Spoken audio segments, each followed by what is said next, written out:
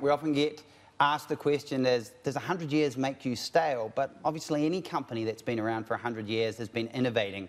So in the early years for that, we were the company that brought first televisions to the guest room, first air conditioning to the guest room, first minibars to the guest room. In today's environment, then it's all about technology, sometimes physical.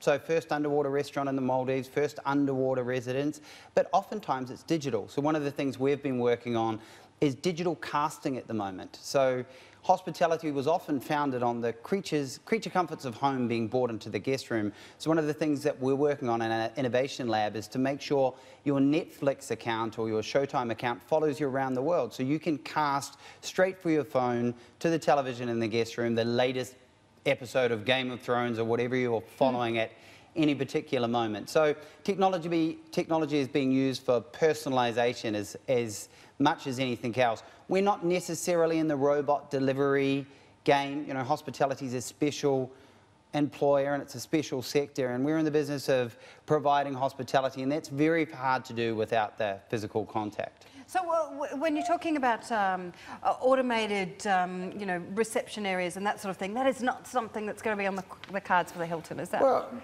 via our booking app today, we've got digital check-in and digital key. So a frequent business traveller, we would like you to have the option if you want to be able to use it, but we wouldn't necessarily scale down manning accordingly. What makes hospitality special is your ability to feel warmth, if you like. So the company's founded on the warmth and light of hospitality. Very hard for automation to be warm. So use technology in the back end to have greater personalization. Use technology to make sure that we understand your preferences.